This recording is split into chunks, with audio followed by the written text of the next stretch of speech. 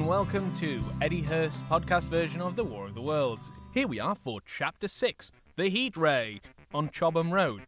Not the flashiest of titles, admittedly, but there's some good stuff in here. You know, of course, we're dealing with the fallout of the shocking events of Chapter 5, which was, of course, the Heat Ray. This is kind of like in Hollywood, you know, when they have a film that's a sequel, but instead of just putting like Men in Black 2, Men in Black : on Chobham Road.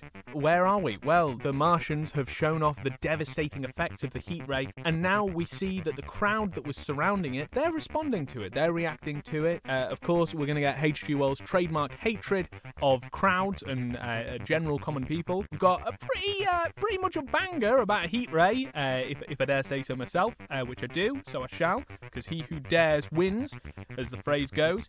Victory favours the bold. That's a phrase. And also, we've got a little bit of a deep dive into H.G.Wells' prescient predictions on the future with some devastating consequences. Thank you so much for listening along. I hope you're enjoying it. If this is the first episode, welcome. Thank you. But I would highly recommend you starting at Chapter 1 because it's very much based on a novel, and you're gonna be a little bit lost. I don't want you to lose out on the on your listening experience here. Please do subscribe to it. Please rate it on iTunes or Podchaser or wherever you get your podcasts from. If there is a rating area on there, please do that. If you're listening on Spotify, rate it on another one, because Spotify, whilst the most convenient for listening to podcasts, is the least convenient for podcasters themselves. So let's get started.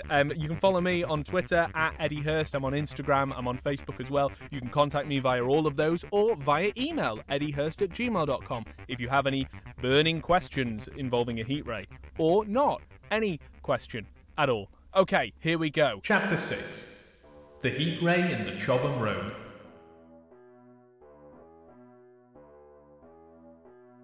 It is still a matter of wonder how the Martians are able to slay men so swiftly and so silently. Many think that in some way they are able to generate an intense heat in a chamber of practically absolute non-conductivity.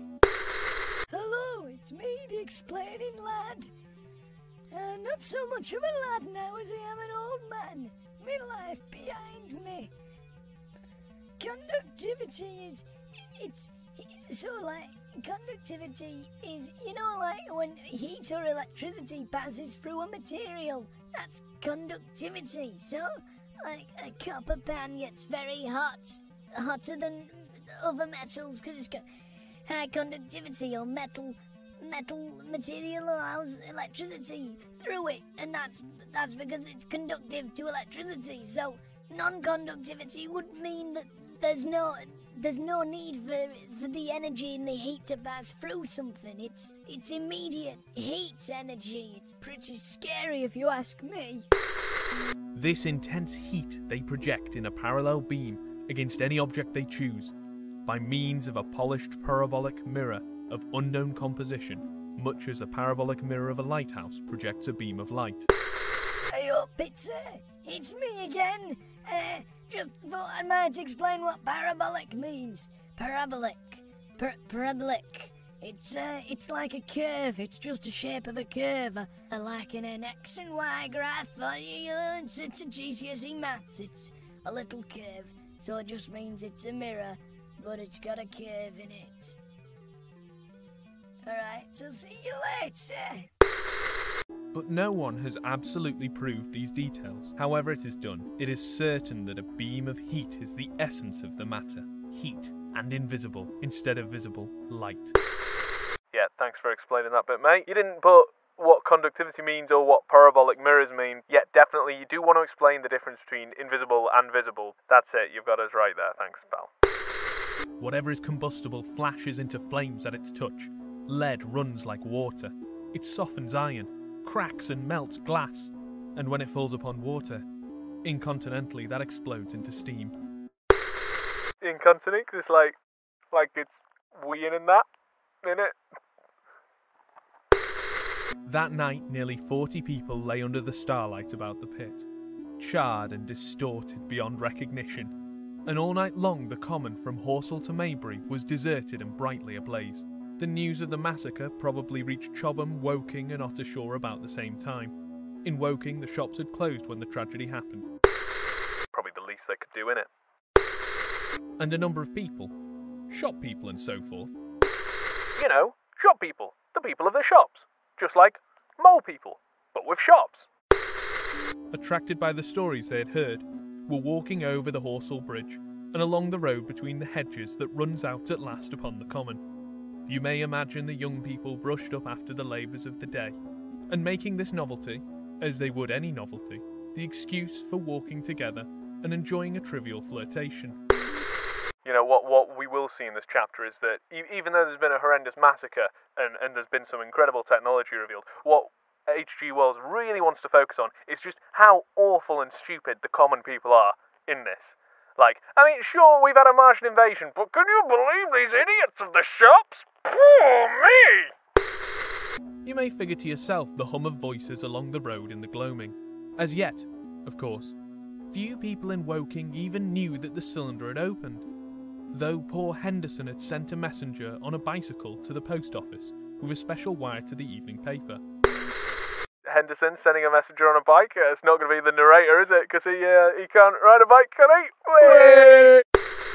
As these folks came out by twos and threes upon the common, they found little knots of people talking excitedly and peering at the spinning mirror over the sandpits, and the newcomers were, no doubt, soon infected by the excitement of the occasion.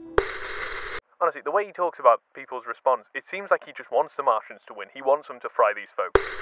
By 8:30, when the deputation was destroyed, there may have been a crowd of 300 people or more at this place, besides those who had left the road to approach the Martians nearer. There were 3 policemen too, one of whom was mounted, doing their best, under instructions from Stent, to keep the people back and deter them from approaching the cylinder. There was some booing from those more thoughtless and excitable souls to whom a crowd is always an occasion for noise and horseplay. Oh, these people getting together, having a nice time. Stent and Ogilvy, Shout out to the borders! anticipating some possibilities of a collision, had telegraphed from Horsell to the barracks as soon as the Martians emerged, for the help of a company of soldiers to protect these strange creatures from violence. You know, I tell you what, the rabble that are coming along, the shitty rabble that are coming along, they deserve everything they get, but those poor, educated, middle-class academics, they were just victims of their own kindness. After that, they returned to lead that ill-fated advance. The description of their death, as it was seen by the crowd, tallies very closely with my own impressions. The 3 puffs of green smoke, the deep humming note, and the flashes of flame. Science fiction is known for making predictions about the future in the same way that football is known for being a bit kicky. It's so much part and parcel of the genre that it practically comes with a "sorry we missed you" slip in the front of each book. And as a founding father of the genre, Wells is no stranger to a foretelling of things to come. We, the founding fathers of science fiction, hold these truths to be self-evident. 1. Robots are cool. 2. Aliens are creepy. 3. Crowds of people suck. 4. It's always worth chucking in a guess about the future. We spoke about it a bit last episode, but H.G.Wells was like a Nostradamus of weaponry. The heat ray may have had its origins in ancient weaponry such as Archimedes' mirrors, The weapon of choice for all psychotic boys unleashing fury on anthills. but it held just as much truth for the future, especially here, where we get into a bit more information on the idea of non-conductivity and parabolic mirrors, applying some scientific expectation to the workings. It's unsurprising many claim he invented the idea of the Frickin' laser beam. Also, as a little aside, the island of Dr. Moreau is all about genetic engineering to make human-animal hybrids. So, actually, you'd be in with a shout to suggest that Wells put together all the pieces for frickin' sharks with frickin' laser beams on their frickin' heads. Right. If only he wasn't so limited in vision. We skimmed over it too, but the idea of cylinders from Mars landing on Earth planted the seeds for a Robert H. Goddard to consider liquid fuel for rockets in 1926. You know, the thing that got us to the moon. And also put massive holes in cities during countless wars since.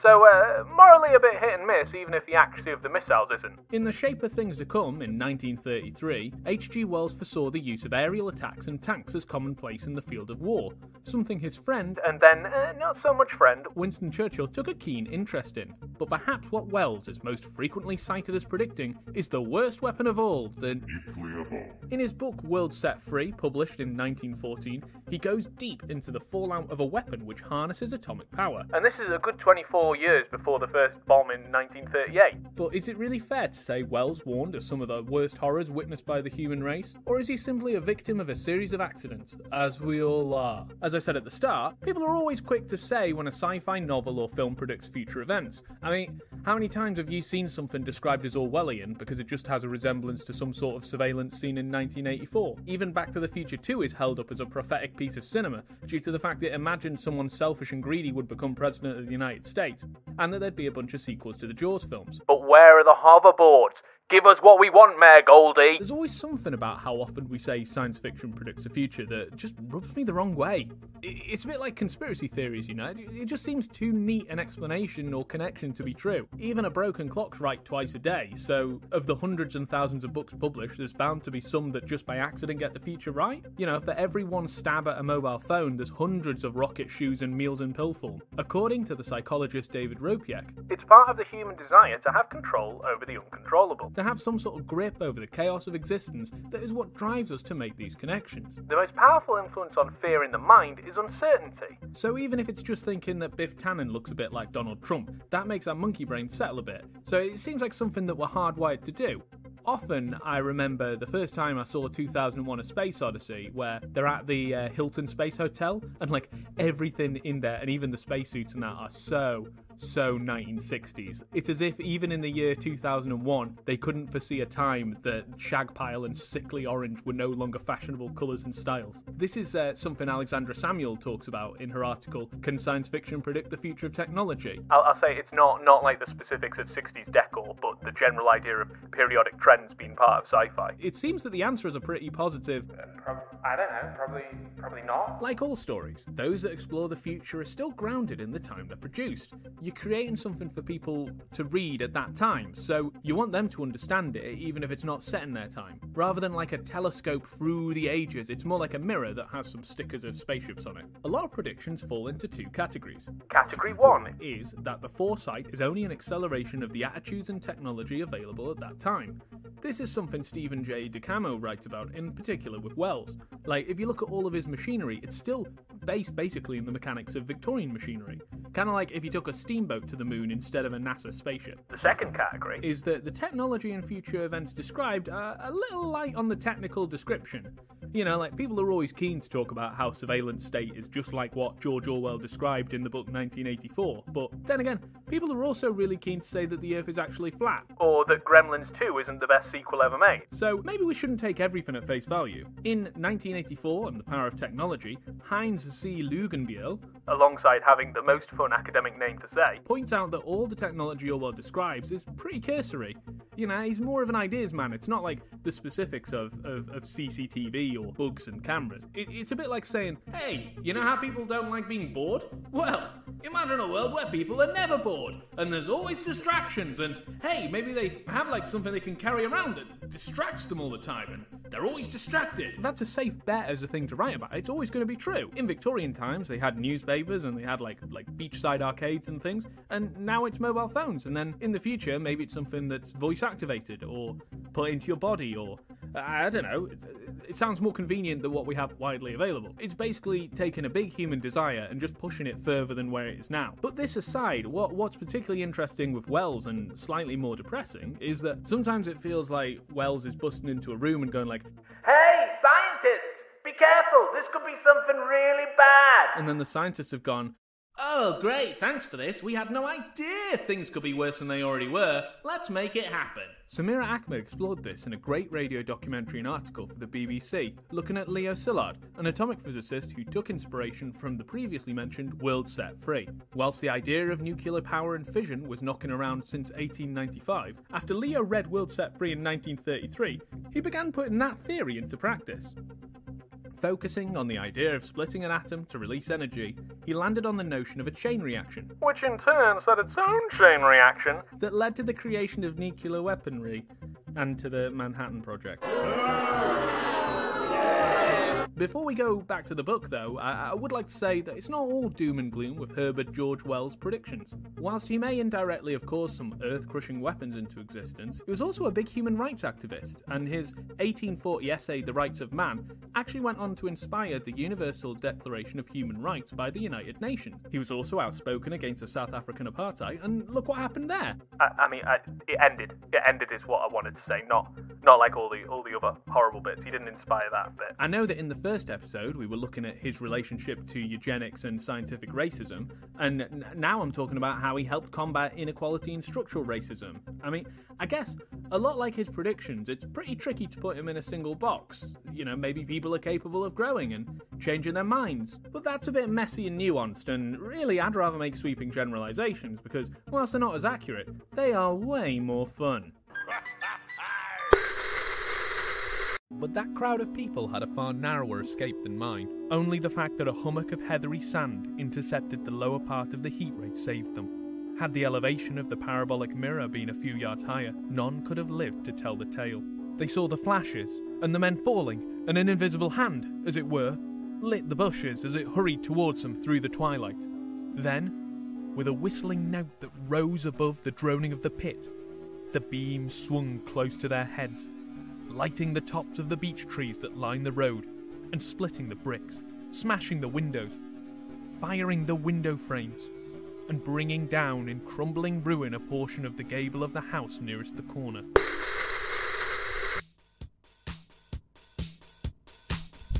Okay, everybody, it's Friday night, so it can mean only one thing. It's open mic night. And what better way to start off than a new song from our in-house funk band?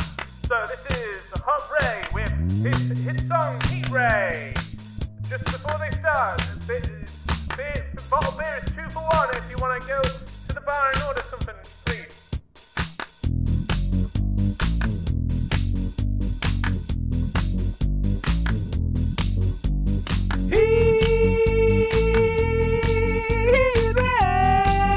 Got a real heat ray. A looking ray, a hot looking ray.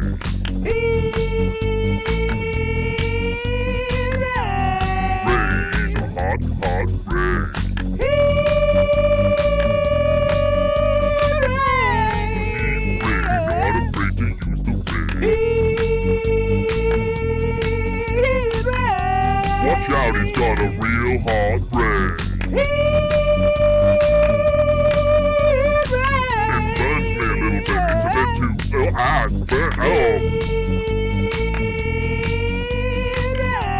hope you got some cream for that hot ray. Really, I would not recommend using the ray as close as that. It feels painful. Goddamn, a really hard ray. You better get out of its way.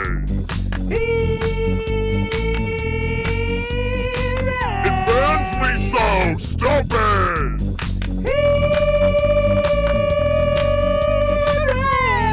Oh, my house! Seriously, I don't know if my insurance is covered for this. Is this like... I think this is force majeure. That's normally not in the contract.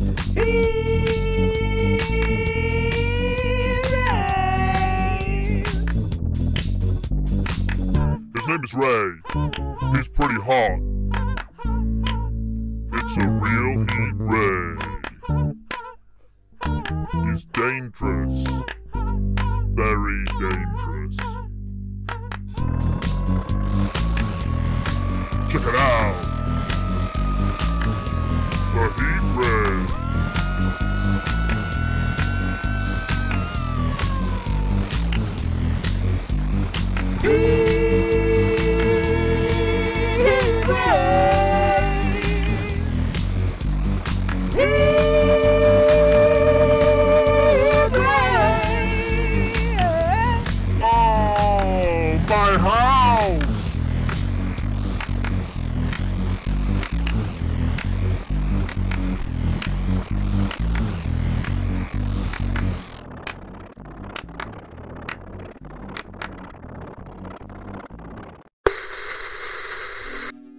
In the sudden thud, hiss, and glare of the igniting trees, the panic-stricken crowd seems to have swayed hesitatingly for some moments. Sparks and burning twigs began to fall into the road, and single leaves like puffs of flame. Hats and dresses caught fire. Then came a crying from the common. There were shrieks and shouts, and suddenly a mounted policeman came galloping through the confusion with his hands clasped over his head, screaming. They're coming! A woman shrieked, and incontinently. It's like weird and that. Everyone was turning and pushing at those behind in order to clear their way to Woking again. They must have bolted as blindly as a flock of sheep. Where the road grows narrow and black between the high banks, the crowd jammed, and a desperate struggle occurred. All that crowd did not escape. 3 persons at least, 2 women and a little boy, were crushed and trampled there, and left to die amid the terror and the darkness.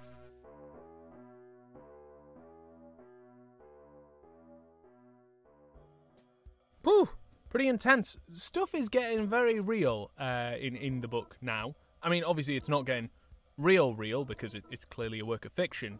Martians have not come from Mars and gotten out advanced weaponry. That's not happened yet.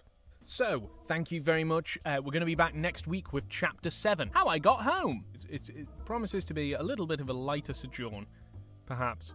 Maybe not. I mean, there is an invasion on, so how light is it going to get at this point? It is called War of the Worlds, so there's probably going to be more war. Just brace yourself for that. But thank you very much. Please do share, tell people about the podcast. The more people we get, it's something, innit? It's something to cling on to in a finite lifespan. Okay, guys, thank you very much. I'm on Twitter at Edy Hurst, Instagram, Facebook, all that. Facebook.com/Edy Hurst. You can go to my website, edyhurst.co.uk, if you want to. That's an option too. Subscribe, rate the podcast wherever you can. Tell folks about it. Okay, guys, thank you very much. I'll see you next week for Chapter 7. How I Got Home. How I Got Home. Edy Hurst's podcast version of The War of the Worlds is created and produced by Edy Hurst. Written by H.G.Wells and Edy Hurst. The theme tune is Fall of Saigon by Ichabod Wolf. Articles used for research for looking into science fiction and predictions for the future is thanks to Brian Handwerk of the Smithsonian, Samira Ahmed from BBC, Alexandra Samuel, Stephen J. DeCamo, Heinz C. Lugenbiel, and David Ropiak. Thanks very much, guys. See you next week. Bye!